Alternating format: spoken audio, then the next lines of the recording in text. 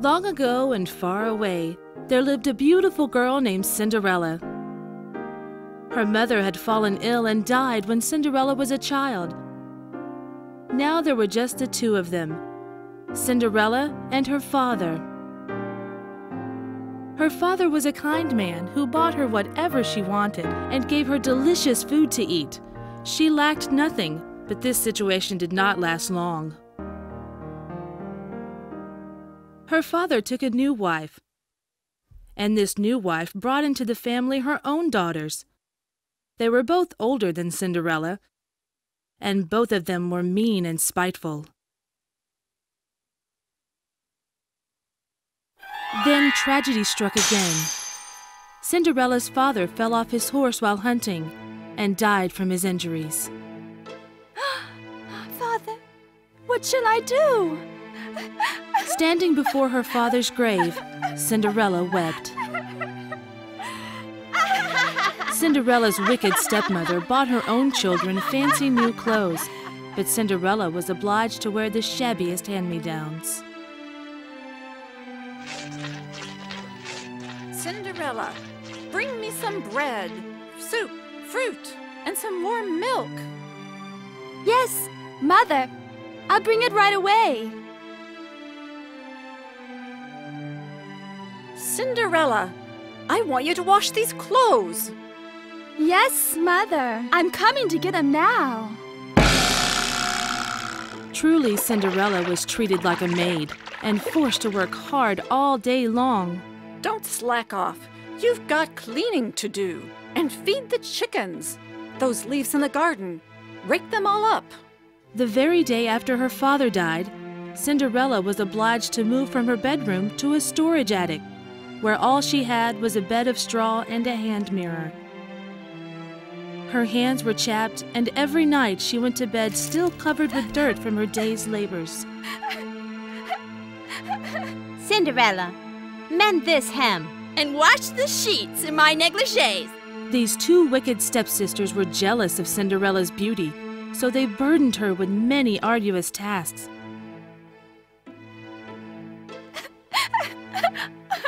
Oh, God, please help me.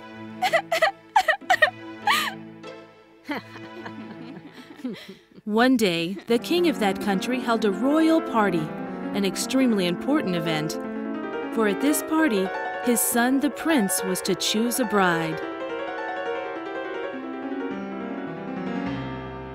An invitation arrived at Cinderella's mansion as well. It says all the maidens in the land of 16 years old of age or so should go. As soon as the stepmother had finished reading the invitation, her daughters rejoiced. Oh, my, yes! Stunning! Why, thank you. Isn't this fun? Which do you fancy? That one. What to wear? What to wear? I'm so excited. The two sisters had their pick of a whole wardrobe of fine dresses. Mother, I want to go to the party too. Don't be silly. You have to mind the house. There's grass to be mown and no end of chores to be done. But, Mother, I'll do whatever you want. Cinderella wanted to go more than anything in the world. How many times do I have to say it? Pushy, aren't you? Cinderella's stepmother would not let her go to the party.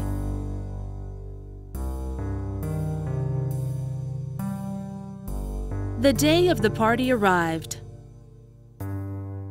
So then, Cinderella, you'll mind the house now, won't you? Yes, Mother. Sisters. The stepmother knew Cinderella was so lovely and charming that the prince would fall in love with her right away. She kept Cinderella at home deliberately. In her stepmother's closet, Cinderella discovered a party dress her mother used to wear. What a marvelous dress! I'll wear it to the party. Cinderella hurried to change into it, but it had been enlarged for her stepmother's use. Oh no! What now? And to prevent Cinderella from going to the party, her sisters-in-law had locked up their own dresses in a closet.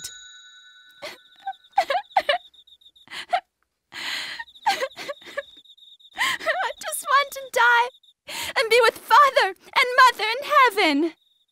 That very moment, a forest fairy appeared. What's wrong, beautiful girl? So Cinderella explained the entire situation to the fairy. The fairy felt sorry for her. Why don't I help you with my magic? Only you must return by midnight. After midnight, the spell will wear off. Abracadabra! With the wave of a magic wand, the fairy dressed Cinderella in a gorgeous dress decorated with rubies and emeralds. Oh my! What a magnificent dress! On her slender feet appeared slippers of shining gold. Thank you so much. You'll go in this. Have a wonderful time. At the castle, the party had just begun.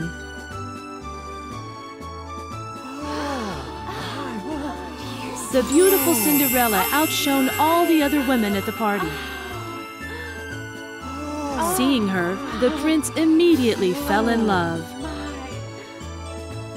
Miss, may I have this dance? Yes, with pleasure.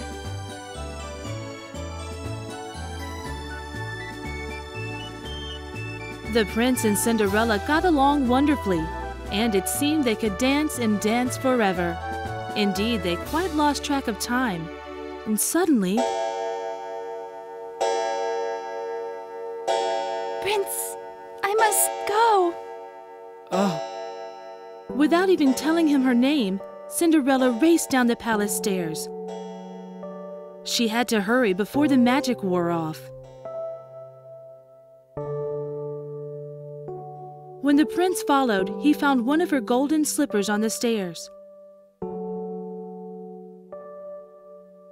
The woman who wore this golden slipper will be my bride. Find me the woman who wore this golden slipper. The next day, the prince's servants came. We've come from the castle on the king's orders. We are looking for the owner of this golden slipper. Please do come in.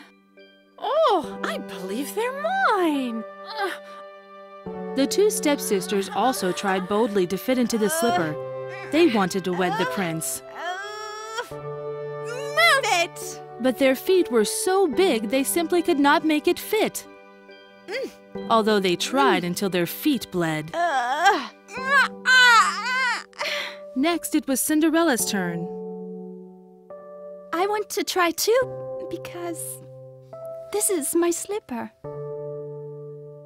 She tried it, and it fit perfectly.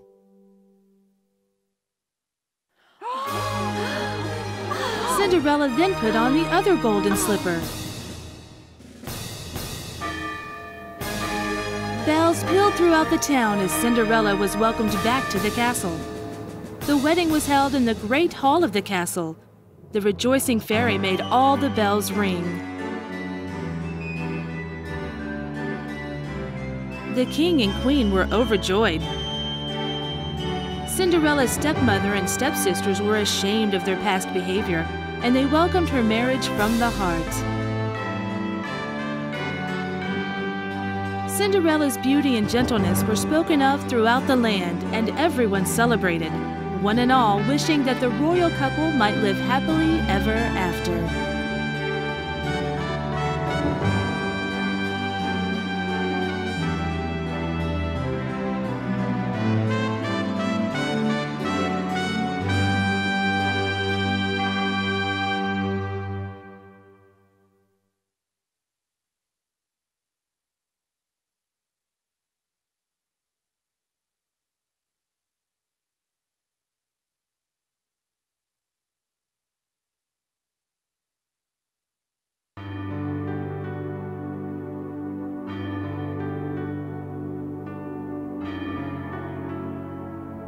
This story happened on a cold, cold night in the middle of winter. In fact, it was New Year's Eve. Matches! Matches! Who'll buy my matches?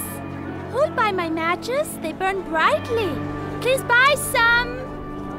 A young girl was trying her best to sell matches. but no one paid any attention to her. Hey, mister, would you like to buy some matches? They're good matches. They burn very well. Please, buy just one box. Ah, you're a nuisance. Stop bothering me. I'm a busy man. The man's scolding made her sad. But she soon recovered and began selling matches again. Who'll buy my matches? They burn brightly. Matches, matches. The little girl kept trying and trying to sell her matches. Matches. Matches. Who'll buy my matches? They burn brightly. Please buy some. Matches, matches. Who'll buy my matches? Matches, matches. They burn brightly. Who'll buy some? She had walked and walked, but hadn't sold a single match. Thank you. Thank you, Papa. She could see a happy family inside, having dinner.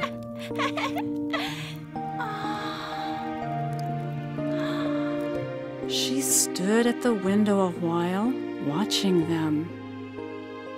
If only I had a nice family and could eat dinner like that, she thought.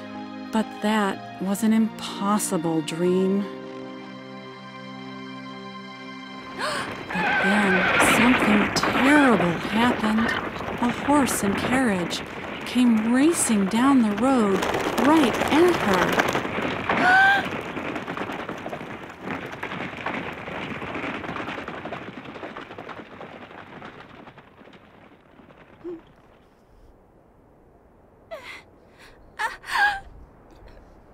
My shoes!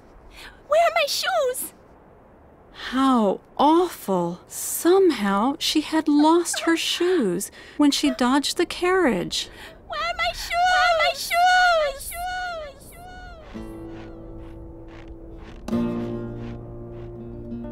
It grew late, and the snow fell even harder. It's New Year's Eve. No one will even think about buying matches tonight. What'll I do? If I don't sell any, my drunken father will beat me. If I don't do something soon, I'll freeze to death. I know. The poor girl reached for her match basket. I'll light a match to help keep me warm.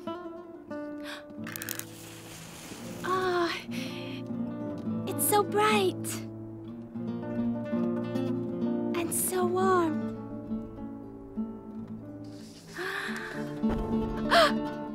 It went out.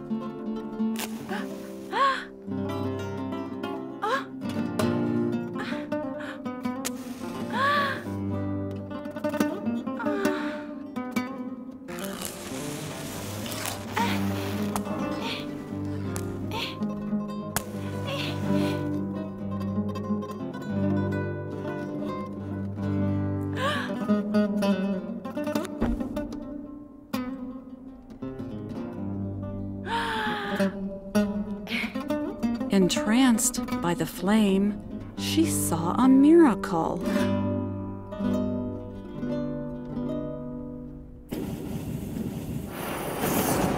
There, before her eyes, appeared a warm room with a fireplace.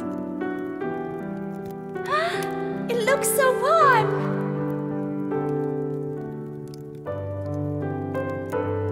It's so wonderfully warm.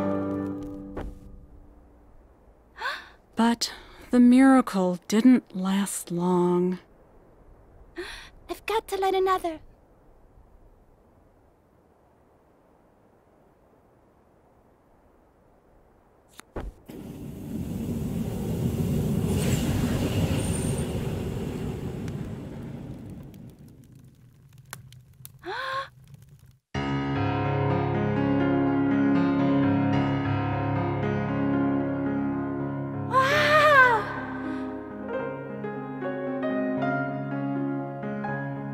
look at that wonderful cheese!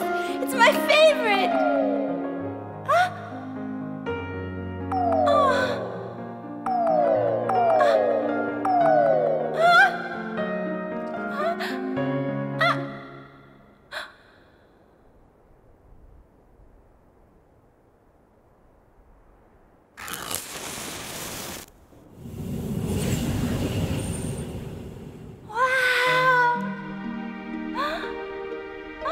There before her was her grandmother, who had passed away.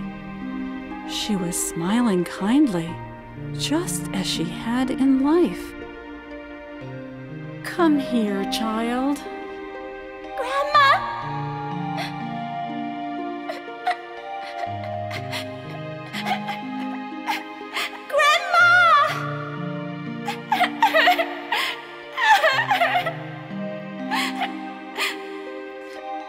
My dear child, I've been watching over you from heaven. Really? Grandma, I've always thought of you too. Whenever I was hurt, or lonely, or sad. Oh, that makes me happy. You've suffered so much, but everything's all right now. From now on, we'll always be together. Really, Grandma? I'm so happy. Well then, shall we go? Oh, yes.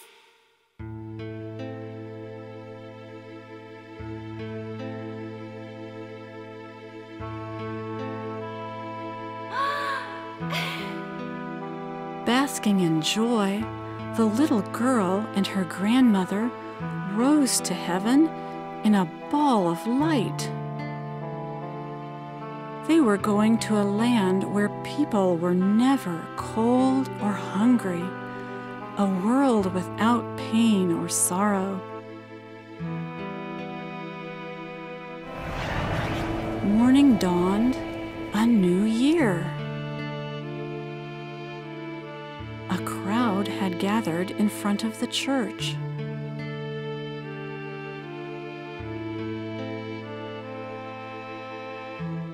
A young girl was lying there.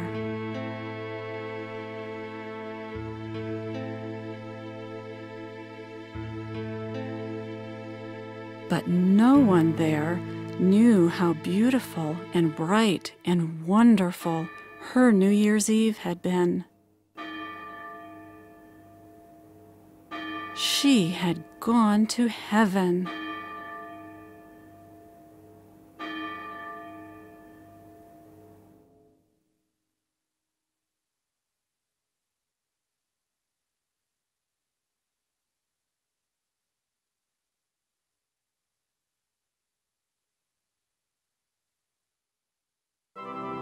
In the deepest part of the ocean, the world is a dark, rich blue. Many beautiful fish swim in clear water of this wonderful paradise. There at the bottom of the sea stands the palace of the Merman King. The queen had died soon after giving birth to 6 mermaid princesses. The 6 princesses were cared for by an old mermaid. She taught them about many different lands, including those outside the ocean, and about the ways of the world. The palace was made of colorful coral and shells filled with shining pearls. The 6 princesses grew up quickly.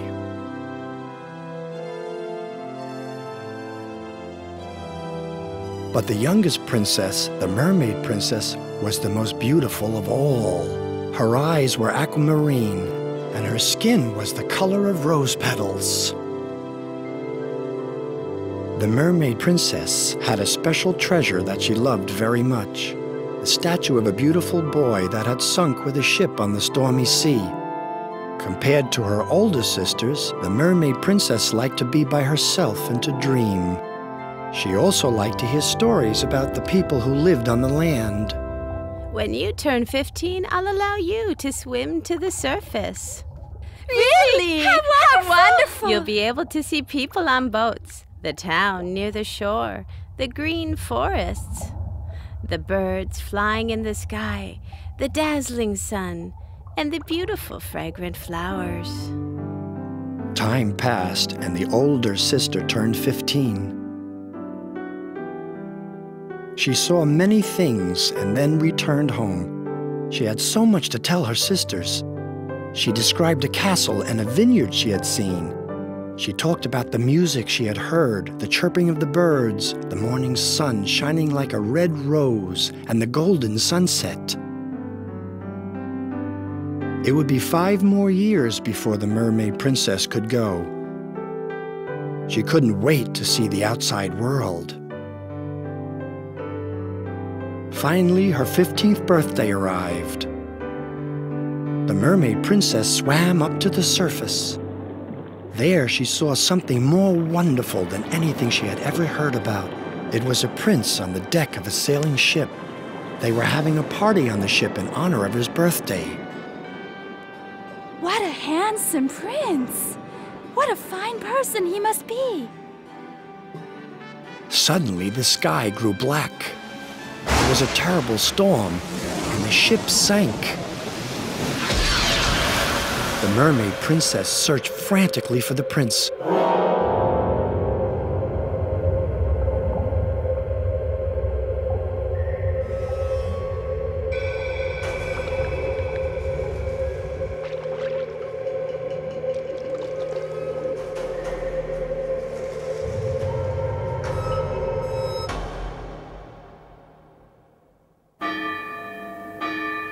When the prince opened his eyes, the mermaid princess was hidden behind the rocks on the shore.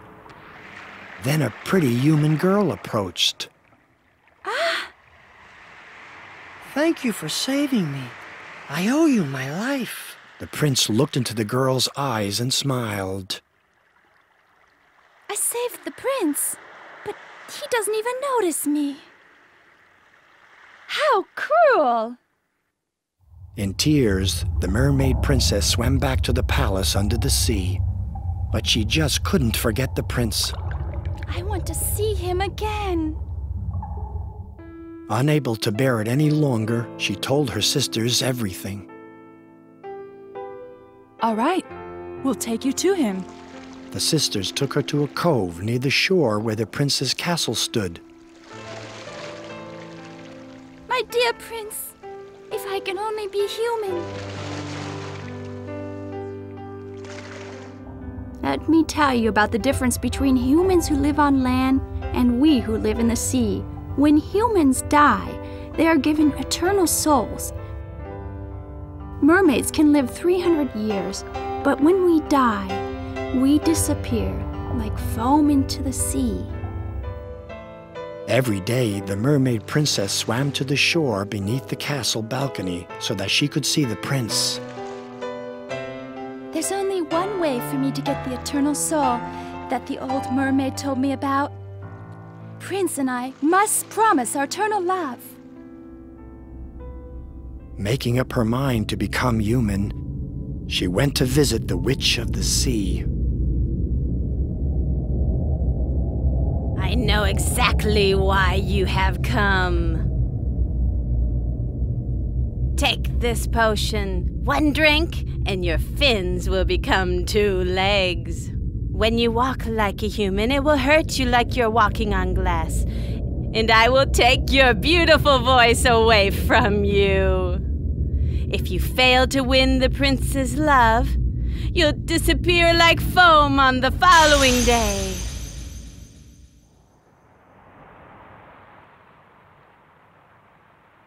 With this, I can be by the prince's side.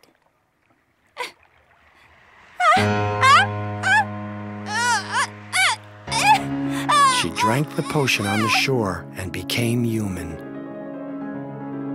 Enduring the sharp pain in her feet, she walked to the prince's castle. How beautiful you are. Please stay here in the castle and play the harp for us. I'm so happy that I can be by your side and take care of you. The mermaid princess was beside herself with joy. Although she couldn't speak, the prince was very kind to her. He gave her a beautiful dress made of silver and gold thread and a sparkling necklace. They played music together, he on the violin, she on the harp. Time went by, and the prince became engaged to the princess of a neighboring land. It's all because I have no voice and can't tell the prince my true feelings. Unless I show him, I'll disappear like the foam the day after they marry. We gave the Witch of the Sea our hair in return for this knife. If you stab the prince with it, you'll be a mermaid again. The mermaid princess took the knife, but she couldn't bring herself to stab the prince.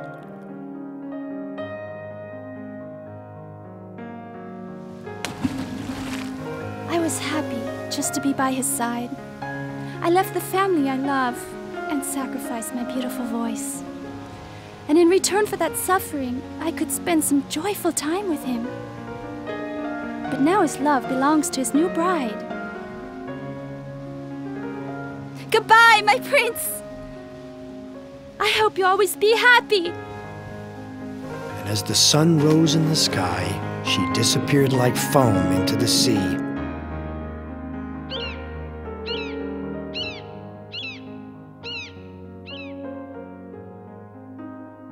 The prince, who knew nothing about it, married the princess and lived very happily. The princess gave birth to a daughter who looked just like the mermaid princess. The mermaid princess had disappeared like foam, but she had been given an eternal soul. She was reborn into the world as their baby princess.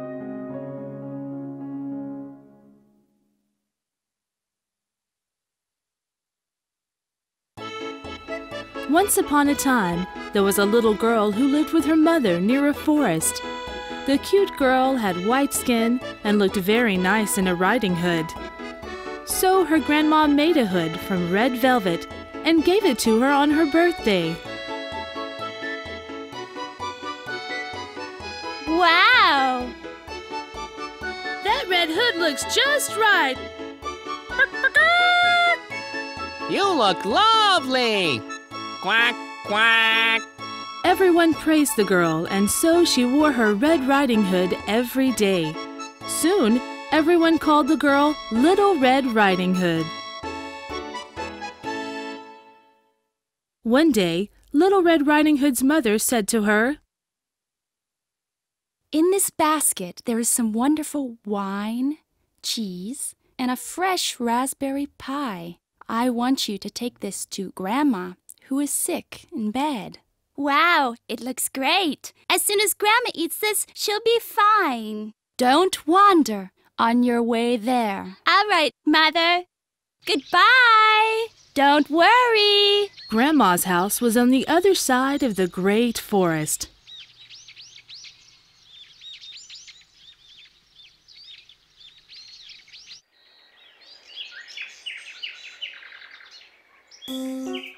Little Red Riding Hood went down the straight road and she met a wolf. Well, well, don't you look good in that Red Riding Hood? And where are you headed off to? Little Red Riding Hood didn't know how dangerous the wolf was. I'm off to the other side of the forest to visit my grandma, who is sick in bed.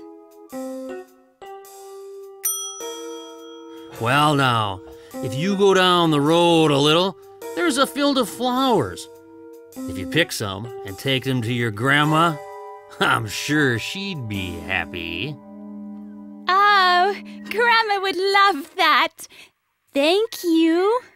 Little Red Riding Hood forgot all about her promise to her mother not to wander off the road. She went to the field of flowers and began gathering as many as she could. I'll take all these flowers to Grandma. I'll leave the delicious Little Red Riding Hood for later and go to her grandmother's house and eat the old lady first. The bad, hungry wolf made a plan to eat Little Red Riding Hood and Grandma both. He ran swiftly through the forest to Grandma's house.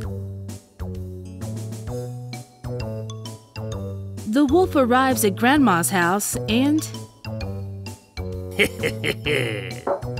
It's Little Red Riding Hood with something to make you feel better. Oh, thank you, Little Red Riding Hood. How is my adorable little girl? Come right in. Oh! Grandma was completely fooled and opened the door. The wolf came inside and attacked Grandma. He quickly gobbled her up for a meal. That was delicious. Next comes Little Red Riding Hood. The wolf dressed up like Grandma and climbed into bed to wait for the little girl.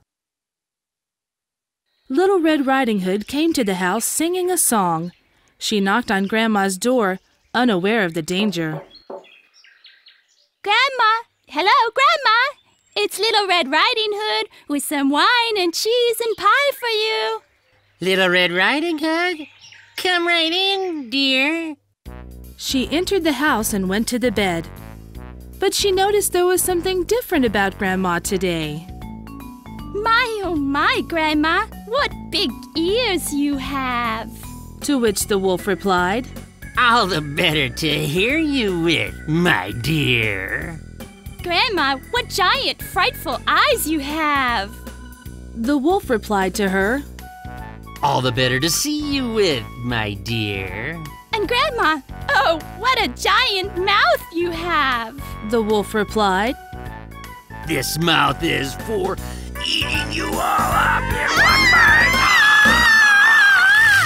In the blink of an eye, the wolf swallowed Little Red Riding Hood. She was as tasty as I imagined. My stomach couldn't be happier. The wolf was very pleased with his full stomach and quickly fell asleep in bed snoring.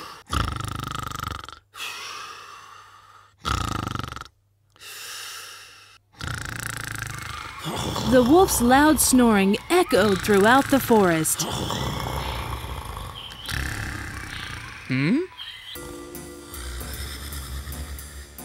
A hunter who was hunting nearby heard the snoring and came to the house.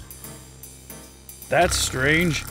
This should be the house where Grandma lives, but that snoring is too loud to be hers. Something's not right.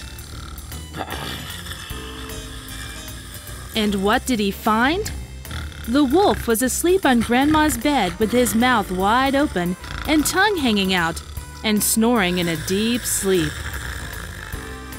Wicked wolf! You've eaten Grandma, and you snore like the devil, but you'll pay for it. The hunter was very angry and aimed his rifle at the wolf to finish him with one shot.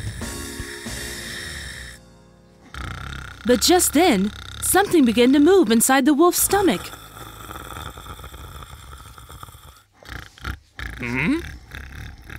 Look at this. Grandma is still alive inside the wolf's stomach. I'm sure of it.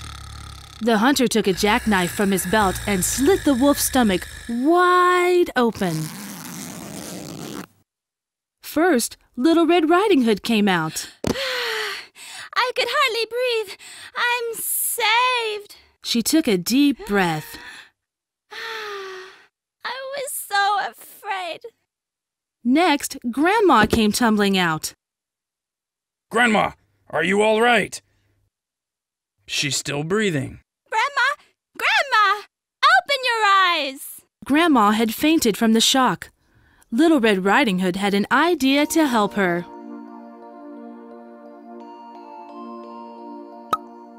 She took the delicious wine her mother had given her and gave some to Grandma. After a moment, Grandma's eyes opened.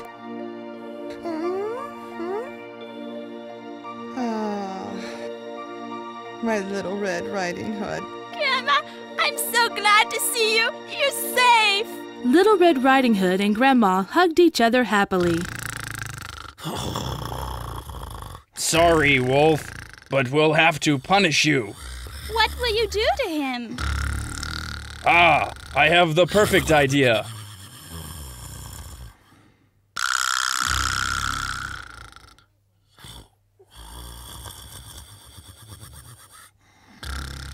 There, that'll do it. They stuffed the wolf's stomach full of stones. Then Little Red Riding Hood sewed his stomach shut. The wolf woke up as usual.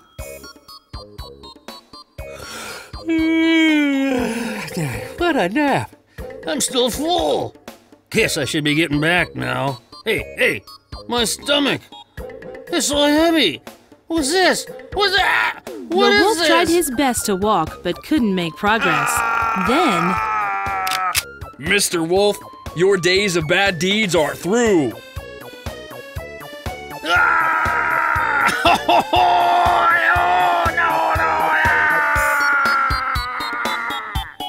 With the wolf gone, the three of them had a party. They shared the cheese and raspberry pie. That's when Grandma said, Heavens, what delicious pie! And the cheese and wine are splendid! What a treat! Little Red Riding Hood told Grandma everything about how she fell for the wolf's trick and became late. Little Red Riding Hood, always listen to what your mother tells you, or else something bad might happen again. Okay? Okay, Grandma. I'll be more careful. Now, that's my good little girl. Goodbye! You take care. After leaving Grandma's house, Little Red Riding Hood went straight home without taking a single step off the road. Mother had a worried look on her face and was waiting in front of the house for Little Red Riding Hood. Mother, I'm home! Little Red Riding Hood hugged her mother and said, I'm sorry I'm late. I'll never, ever wander off the road again. Sorry.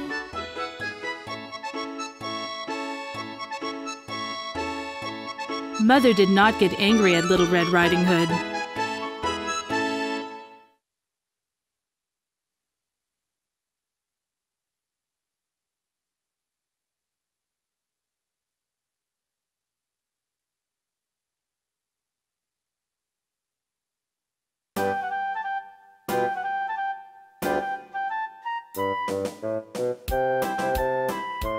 Long ago, in a forest in England, there lived a mother with her 3 little pigs.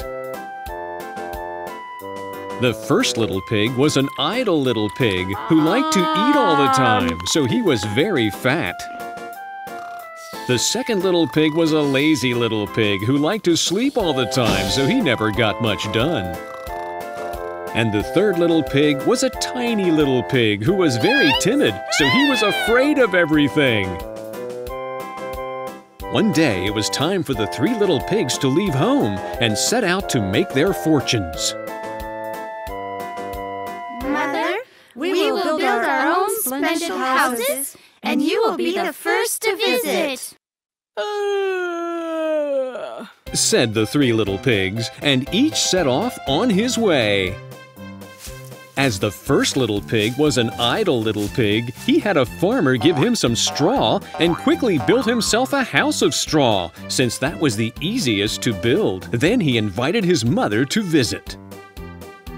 I wonder if this house will be all right if a stormy wind blows, said the mother, looking a bit worried. As the second little pig was a lazy little pig, he had a woodsman give him a bunch of wood and built himself a house of wood, since all he needed was a hammer and nails. Then he invited his mother to visit. I wonder if this house will be all right in a fire. Mother looked worried again. As the third little pig was a timid little pig, he had a mason give him some bricks and set about building himself a sturdy house of bricks. But since he had to lay the bricks with mortar one by one, it took a very long time. Are you still building your house? You slowpoke. We've already finished ours. Although his big brothers teased him, the third little pig just ignored them. Day in and day out, he stacked one brick at a time.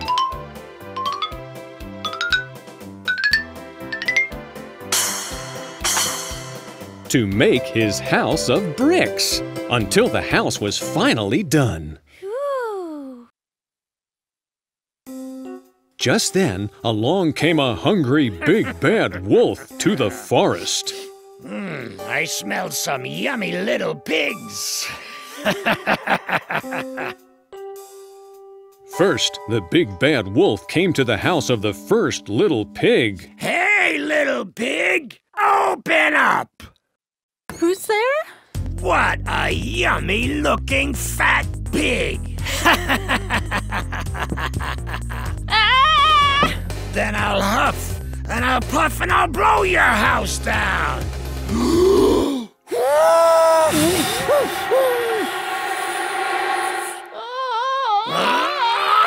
So the big bad wolf blew the house down and swallowed up the first little pig in one big gulp. That was good, but I still want more to eat. Next, the big bad wolf came to the house of the second little pig. Hey, open up!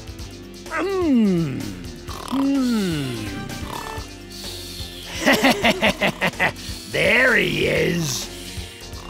I'll light a fire and burn this house down in a jiffy.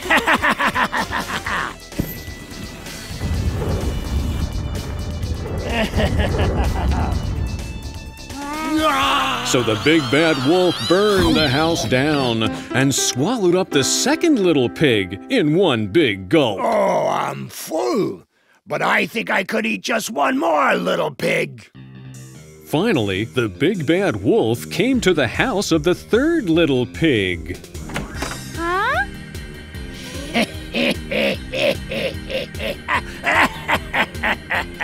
Oh no! The big bad wolf! Hey, little pig, open up! Nobody's home! Oh, yeah? Well, then I'll roast you up like your little brother. What's wrong?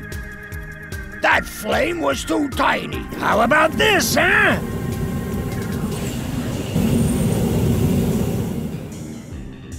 Shoot! Drat! All right, then, watch this! I'll knock your house down! Ha! Ouch! What a sturdy house! Oh! So, the big bad wolf had to think. I got it! I'll meet him at the bakery, and then... Hey, little pig! At 3 o'clock, there'll be fresh bread at the bakery! Boy, am I hungry. But it's got to be some kind of trick. So, at 2, the little pig went to the bakery to outsmart the big bad wolf.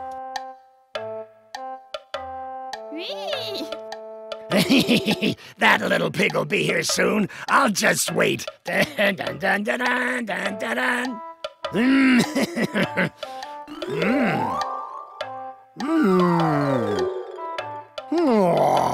Oh, what's keeping that stupid pig? Hey, little pig, it's past 3 o'clock. Aren't you going to the bakery? I already went to the bakery at 2 o'clock. Damn, that's smart, Alec. So, the big bad wolf had to think again. I know. I'll nab him at the town bazaar. Hey, little pig, there's a bazaar tomorrow morning at 6 o'clock. There'll be all kinds of shops. A bazaar sounds fun. Thanks for the tip. See you tomorrow at 6 then. But the little pig went to the bazaar at 5 to outsmart the big bad wolf again. When I get home, I'll make apple jam in this barrel. But the big bad wolf got there first this time and lay in wait for the little pig. Here he comes. Hey, little pig! Thought you could fool me, huh? I've been waiting for you since yesterday. I know! What do I do? I'd better hide! You're mine now! Oh, no! Whoa! No! Oh! The barrel with the little pig in it banged into the big bad wolf, hurting him a great deal. I'll get you for this! When the big bad wolf got all better, he came back to the house of the bricks. You pesky little pig. This time I'll climb down the chimney and get you once and for all. Big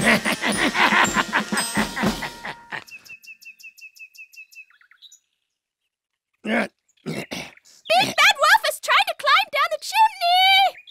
Well, I'll show him. Here goes. The little pig quickly put a big pot of water on the fire to boil.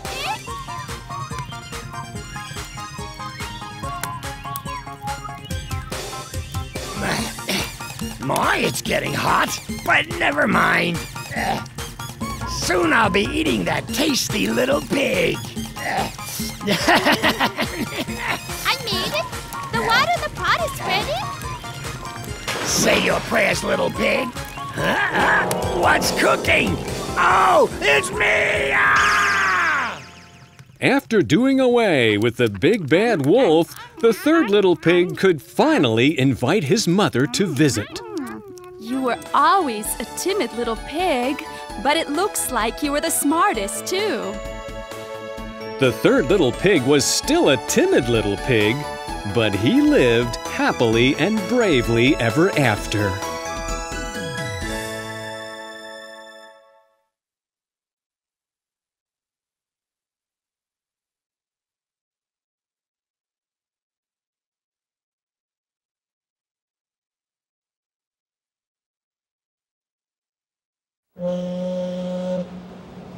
Tom Sawyer lived in the small town of St. Petersburg, near the banks of America's Mississippi River.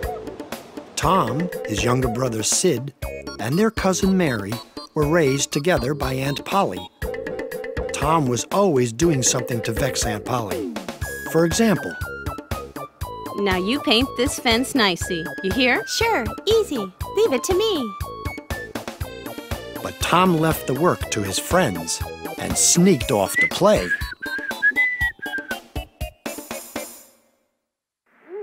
One day, Tom went with his friend Huck to see a haunted house outside of town.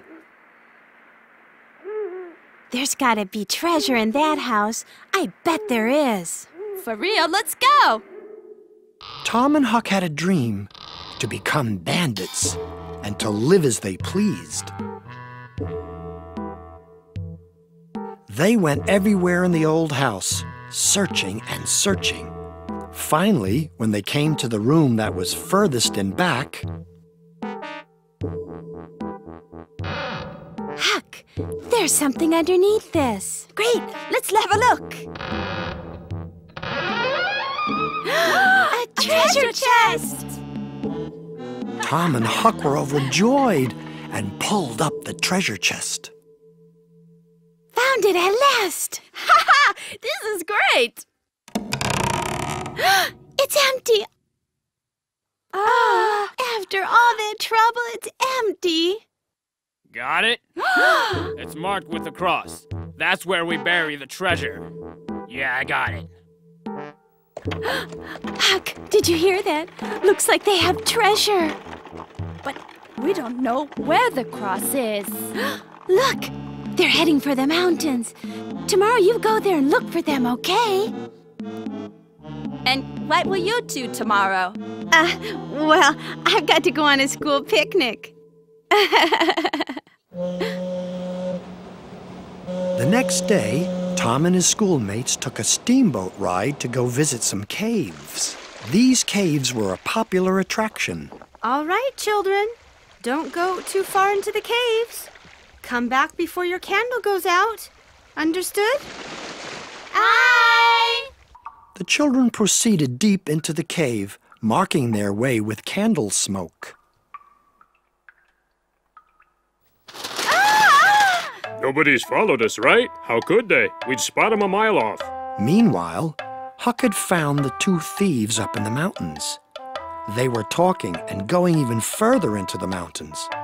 So Huck made haste to follow.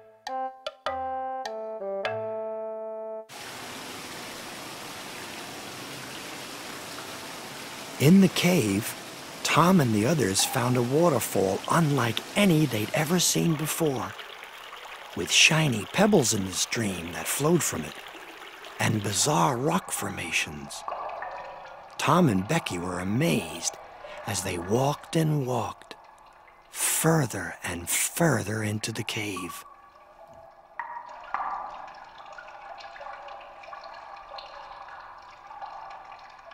Suddenly, they realized that they were all alone. Say, Tom, let's go back and join the others. Oh no, I forgot to mark our way. What? You mean you don't know the way back? Teacher, Tom and Becky are still in the cave. Oh my goodness!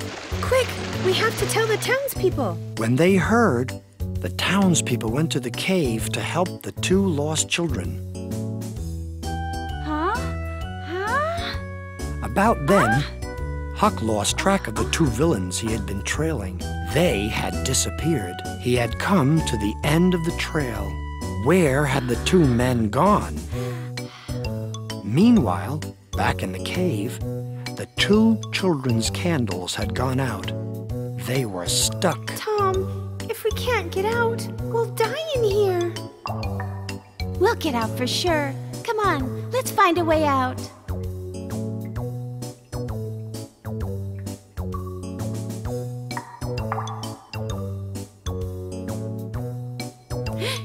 Somebody's coming. They'll help us. But as they drew closer, Tom realized they were the scary men he'd seen with Huck. Tom and Becky fled in a heartbeat. Somebody else is messing around down here.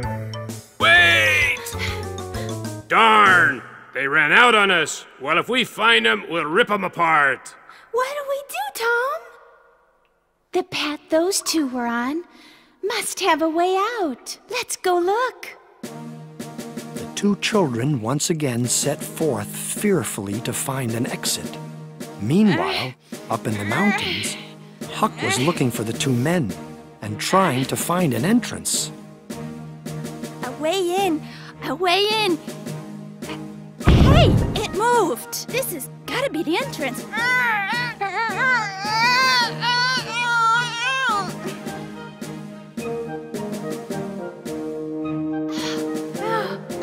Light! Becky! That's the way out! Hurry!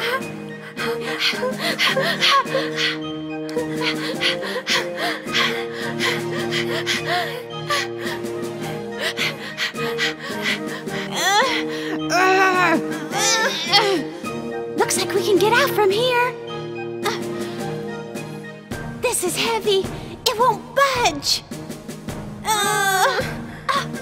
That sounds like Huck's voice. Hey, is that you, Huck? Hey, that's Tom. What are you doing in there? That can wait. We gotta get out of here, or we're in trouble. Okay, I'll pull on this side. You pull on that side.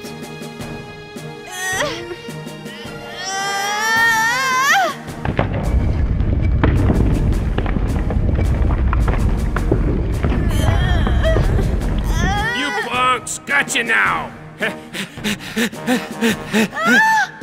They're coming!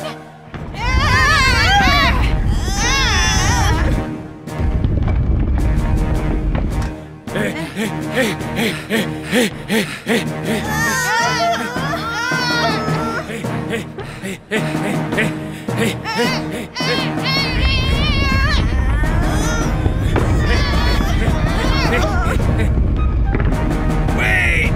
No! Wait! Damn it! With Huck's help, Tom and Becky made their escape.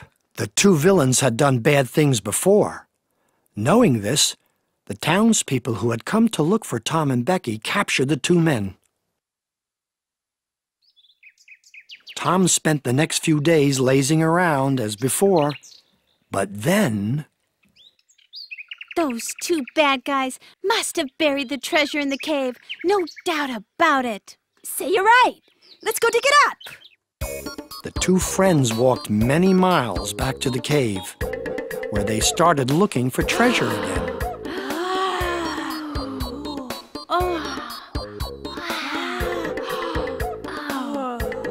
Then they spotted a rock marked with the sign of a cross. They immediately began to dig just below the sign. And there indeed they uncovered buried treasure. It was packed full of gold and jewels. Swell! Now we're going to be rich, bandits! You said it! It isn't known whether Tom and Huck became bandits, but they made it back to town all right, where their chests full of treasure caused quite a sensation. And Tom and Huck became the most famous people in the whole town.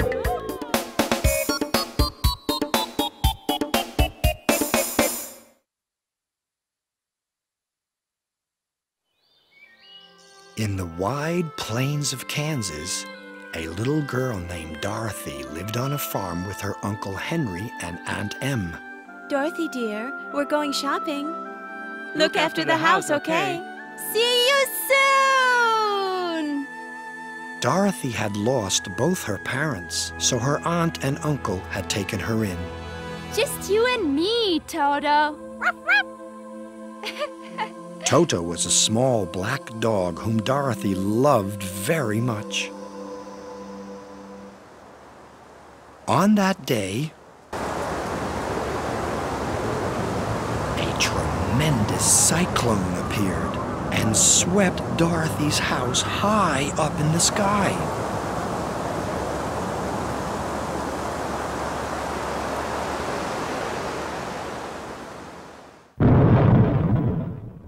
The house landed in a land far to the east that Dorothy had never seen before. It was a very beautiful country with flowers blooming everywhere. Welcome to the land of munchkins. When Dorothy looked up, she saw the Wizard of the North standing there. I'm the Wizard of the North. Thank you for destroying the Wicked Wizard of the East. I'm very grateful. What? Surprised, Dorothy looked and saw the Wizard of the East crushed beneath the house. Only a pair of silver shoes remained. So, this isn't Kansas? How can I get back to Kansas? I wish I could help, but Kansas is too far away for my magic to reach. But perhaps the Great Wizard of Oz can grant your wish. He lives in our beautiful capital, the Emerald City.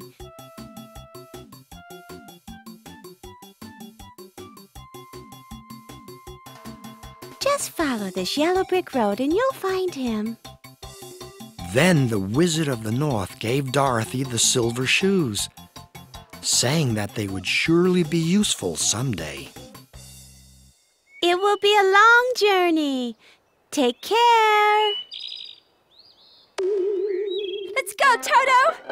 We have to find out how to get home to Kansas! After a while, they came upon a scarecrow standing in a field of corn. Hi there! Where you going? Dorothy was startled when the scarecrow suddenly started talking. She told the scarecrow her story. Wow! Please let me go too! My head's full of straw, so I want to ask for a brain. So, Dorothy, Toto, and the scarecrow continued down the yellow brick road. Suddenly, they heard someone groan in the woods. A man made of tin was standing there with his axe in the air. "I'm stuck. Please give me some oil," he said. Hooray! Hooray! I'm a Tin Woodsman. A wicked witch stole my heart. Let me go with you to the Wizard of Oz to ask for a new one. So the four of them continued on their way. Going deeper into the forest, they came upon a lion walking slowly. Help! It's a lion!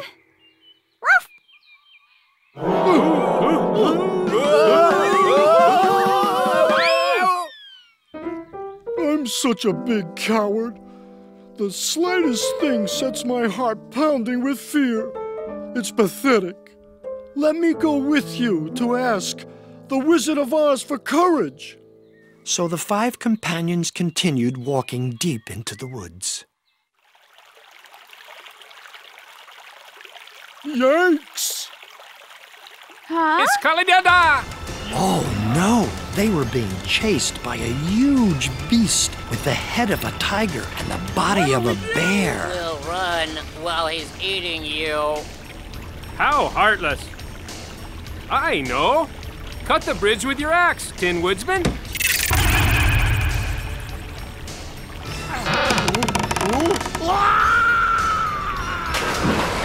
Tin Woodsman cut the bridge and saved everyone. Dorothy and her friends finally arrived at the Emerald City. It was beautiful, with emeralds glistening everywhere.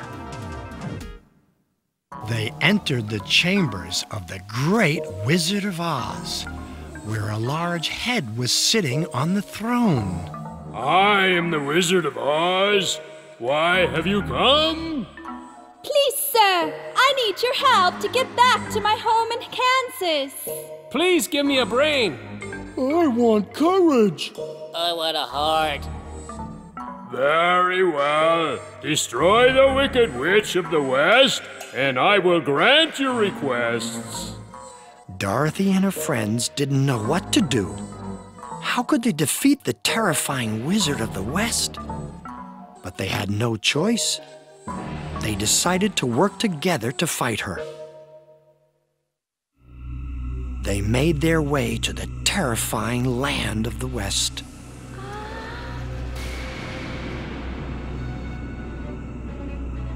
Ah, we have visitors. The wizard discovered them and sent 40 wolves. Look out, Dorothy! The Tin Woodsman fought them all off with his axe. Next, they were attacked by 40 crows. Help! Help! Please help me! Help! Mr. Lion! Please help me! Mr. Lion! Help me! Now's the time to find your courage! Oh no! Help!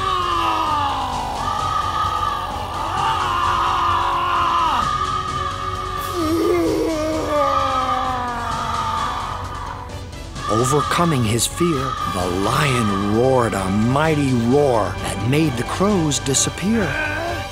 Take this! The angry wizard used her magic to conjure up a horrible swarm of bees.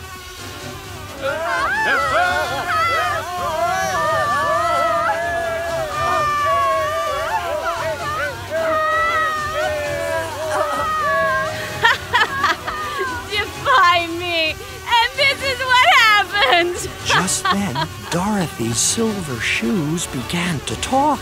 The Wizard of the West can't stand water! You wicked Wizard of the West! Take this! Oh no!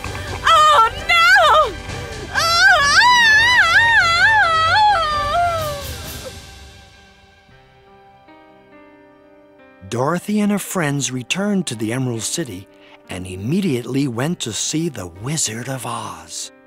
But all they found was a small old man. I didn't expect you back so soon. Actually, the wizard was just a man who had been blown to Oz in a hot air balloon. You're a fake. What about the courage you promised me? Whoa! Take it easy! Just then, the beautiful Wizard of the South appeared in a shining light. You all work together to defeat the Wicked Wizard of the West. You already have courage, wisdom, and loving hearts. And it was true. Wisdom, courage, and a kind heart are not things that one person can give to another. Dorothy, I I have cast a spell on your silver shoes. Just walk 3 steps, and you'll be back in Kansas. Now, it's time for you to go home. Your aunt and uncle are waiting. Goodbye, everyone. Dorothy said goodbye to her friends and began her journey back to Kansas. 1, 2, 3.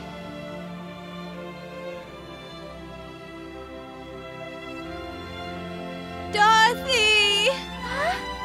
Dorothy! Uncle Henry and Em! Uncle Henry and Aunt Em were there to greet Dorothy when she arrived. Her adventure was over.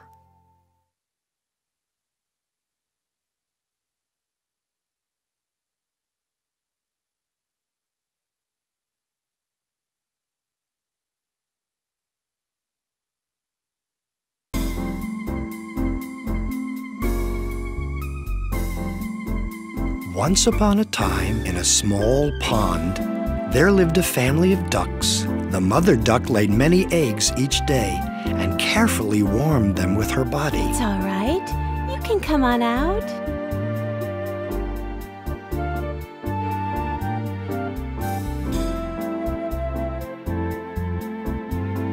Then, one morning,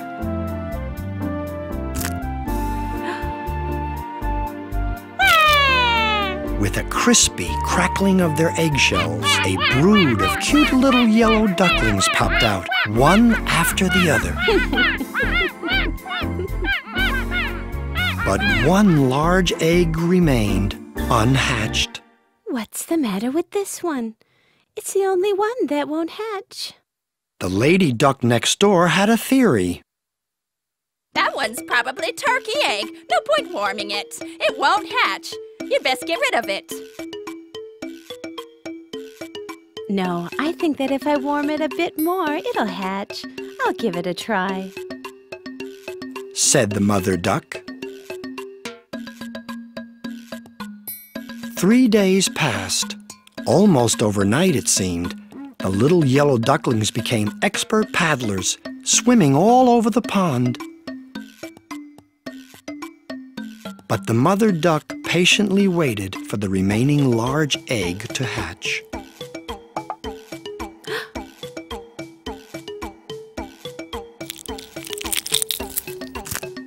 Finally, it's hatching! With a crackle and a crunch, the last large duckling was finally hatched. But what popped out was a gray-colored, scruffy, feathered, ugly duckling. What happened to this one? Dirty coloring and all. I told you this one was a turkey. Quack, quack. But this ugly duckling was paddling around in the pond in no time. When the mother duck saw this, she said, "Oh, there you see, a duckling after all."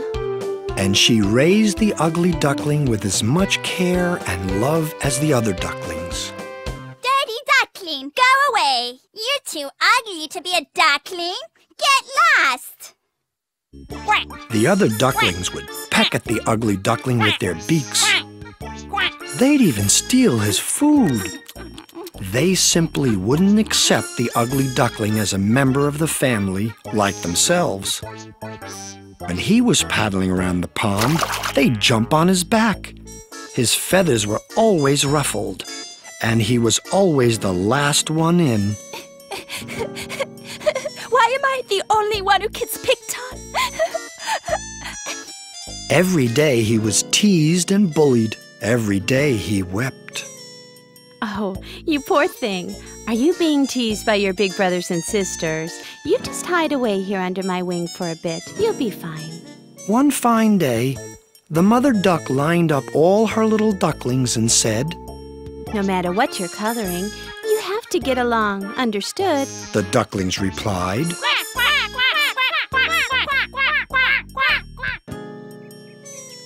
The ducklings called the ugly duckling into a field full of ripe yellow wheat. Hey, I'm over here. Hey, over here. With their yellow coloring, the other ducklings could hide better amidst the yellow wheat, but the ugly duckling's gray coloring stood out. In tag, or hide and seek, the ugly duckling was always it. Looking into the pond, the ugly duckling could see his scruffy image. Isn't fair. It isn't fair. How come I'm the only ugly one? Just some trick of the gods? Looking at the yellow wheat field and the farmland that seemed to go on forever, the ugly duckling thought that somehow there must be some friend for him somewhere. He plucked up his courage and told the mother duck how he felt. My, a voyage! But there are so many dangerous things in the world!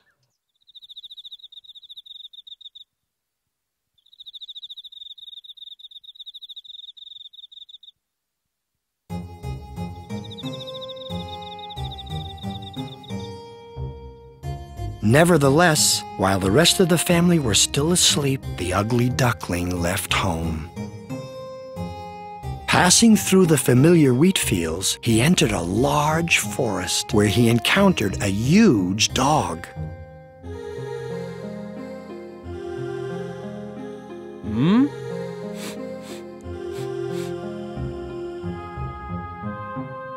The dog stared at the ugly duckling, then went on his way. I'm so ugly. Even the dog can't stand looking at me. The ugly duckling grew sadder and sadder, but he kept prodding along. Finally, he came to a small house.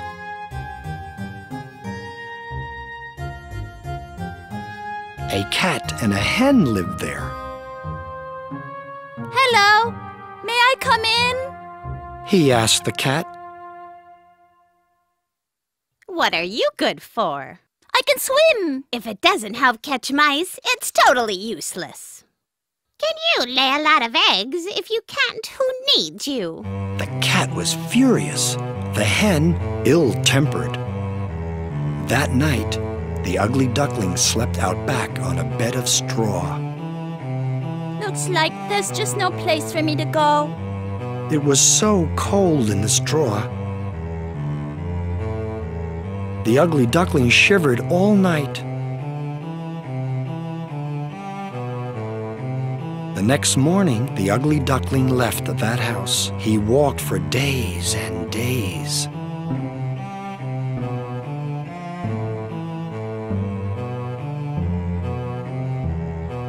I've been walking for so long. I'm hungry. Quack, quack, quack. Just then, a vast lake unfolded before his eyes. Quack, quack, quack, quack. Quack, quack, quack, quack. His spirits restored, the ugly duckling swam about as happily as he had at home, diving for small insects to eat. Eventually came the cold winter. The lake began to freeze over. Insects became scarce. Finally, there was no food left.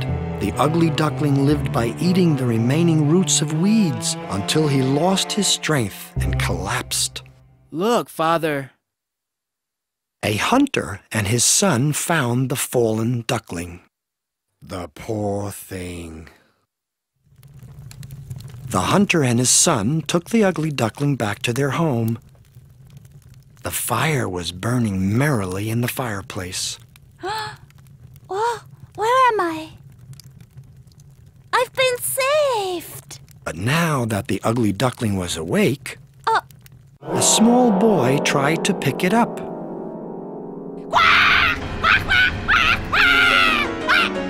The ugly duckling had grown much larger since it was born. It spread its wings and beat them about, knocking over a vase and sending the tableware and a sack of flour flying. Hey, stop! Thinking that the hunter's son meant to bully him, the ugly duckling fled in a panic.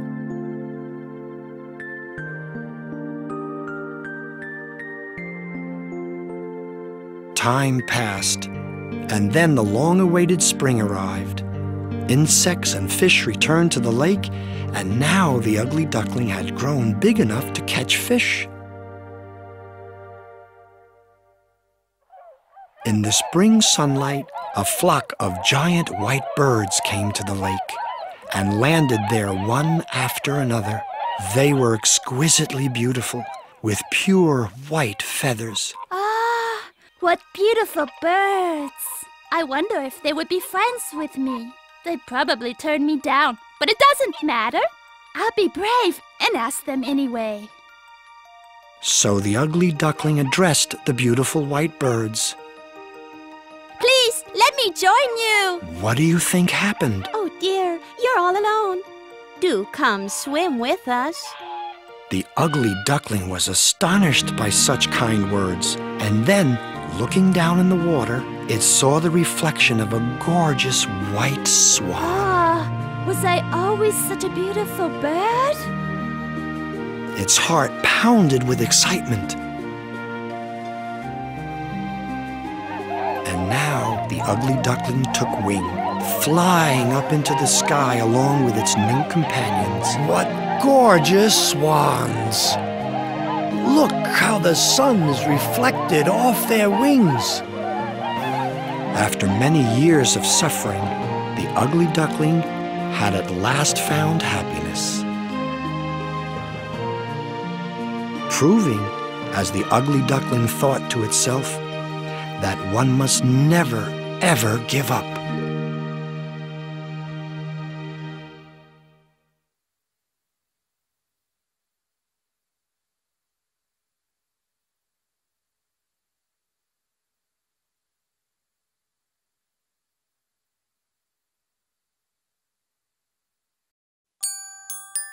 One fine afternoon, Alice was in the garden, looking at the flowers.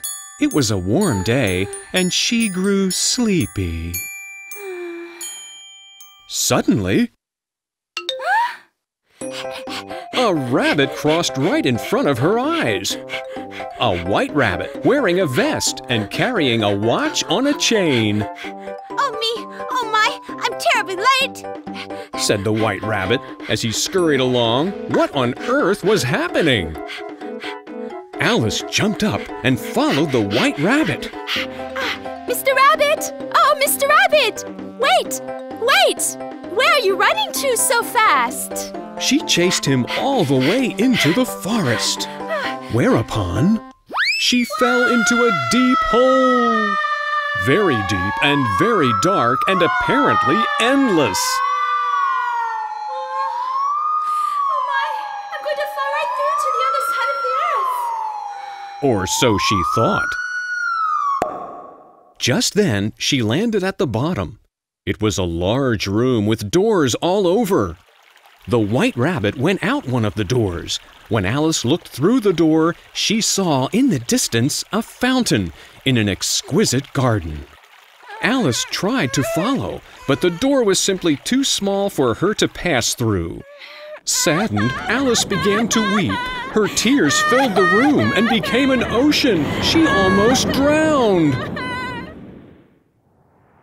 She swam on the ocean of tears and eventually reached shore. There she found many animals who had also swum there, drying themselves in the sun. There was a duck, and an eagle, and a dodo. Just then, Alice saw the white rabbit disappear into a mysterious forest. I have to follow that white rabbit! She said, and did so, into the mysterious forest of a mysterious land. She followed the white rabbit all the way back to his home. Oh, my! I've lost my gloves. If I don't hurry, I'll be dreadfully late. The rabbit was agitated indeed. I'll help you look for them. Alice entered the rabbit's home. In the first room she entered, she found a box of cookies marked, "Eat me." It says eat, so I'm going to eat them. And eat them she did. Whereupon, oh dear, Alice began to grow bigger and bigger and bigger. Soon she was so big she couldn't get out of the house. What should I do now? So Alice tried a different cookie. This one made her smaller and smaller and smaller, until at last she was barely 7 centimeters tall. And now I'm smaller than a rat! As she chased it, Alice heard it say, Now I will be late! Oh no! Must hurry, hurry, hurry! And off it ran, in a very great hurry indeed. Mr. Rabbit, wait! Where are you going? Where are you going? Alice gave chase, but the 7 centimeter tall girl could hardly catch up. Eventually, she became lost in the mysterious forest, and she so wanted to return to that beautiful garden. Suddenly, she heard someone singing a strange song.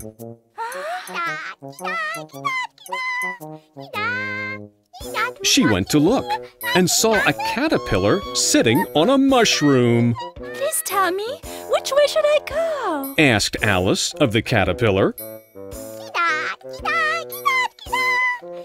The caterpillar made no answer, but merely continued to talk nonsense. Then it said something important. Eat the right side, you'll grow taller.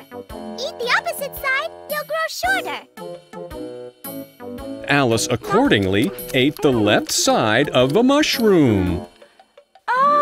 And she grew bigger, regaining her original size. Which way should I go, I wonder? Thus, she wandered in the woods. Her next encounter was with a Cheshire cat perched up on a branch, huge, striped like a tiger, and grinning broadly, very like a person. Please, Mr. Cheshire Cat, which way should I go? The Cheshire Cat replied. To the left, where the Mad Hatter lives. To the right, the March Hare. But really, they're both a little, shall we say, off. Alice was perplexed, but she had to keep going.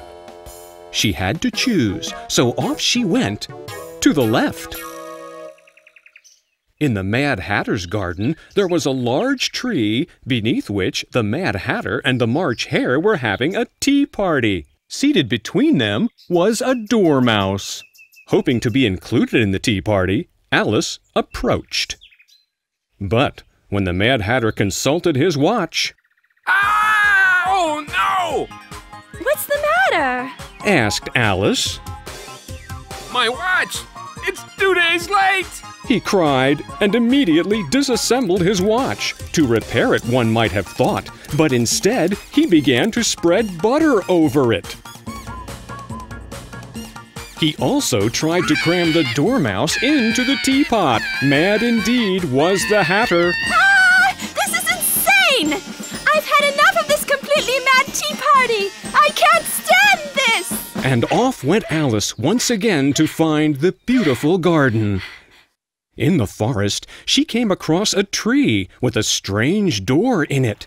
She entered, and there, in front of her eyes, that exquisite garden, the spectacular fountain, the many splendid flowers, truly a magnificent garden. She saw 3 playing cards, the gardeners, mightily busy painting white roses red. We planted white roses instead of red by mistake. If the Queen finds out, we'll be in terrible trouble. Just then, up came a grand procession of card soldiers escorting the Queen. Gazing at the roses, she realized that they were originally white. Those 3 gardeners, off with their heads! In this land, anything the Queen disliked was a capital offense. Then the Queen noticed Alice. Little girl, can you play croquet? Why, yes, I can, Your Majesty. Alice's reply was properly polite. If she offended the Queen, who knows what might happen? In fact, this was Alice's first game of croquet, and she played poorly. Understandable, since the mallets were flamingos and the balls hedgehogs. Everyone tried their hardest to please the Queen. If she was displeased in the slightest, it was off with his head. Soon she tired of croquet. Time for the trial! The defendant is Alice! Said the Queen of Hearts. Alice was shocked. But I haven't done anything wrong! Said Alice, but no one listened to her. It was that Alice who ate my tarts. No question at all. I don't know anything about it. Why, this card is a fraud. What are you saying? Off with her head and be quick about it. Cried the Queen of Hearts. The card soldiers rushed at Alice, trying to catch her. Their numbers were many, their faces fierce. Alice ran for her life. She ate the last bite of mushroom, whereupon Alice grew gigantic. They were all shocked. I'm not afraid of you. You're nothing but a pack of cards. Alice was now so huge she knocked them all flat, one or more at a time. But suddenly Alice began to shrink again, until soon she was the same little girl she had been moments earlier. Now catch that girl and behead her! The Queen of Hearts and the hordes of spear-carrying card soldiers charged after Alice. Alice ran for her life, but finally, they had her surrounded at last. She was done for. And so it seemed. And then she woke up. Alice had fallen asleep in her own garden. Her elder sister was calling out, "It's tea time!" And that was the end of Alice's adventures in Wonderland.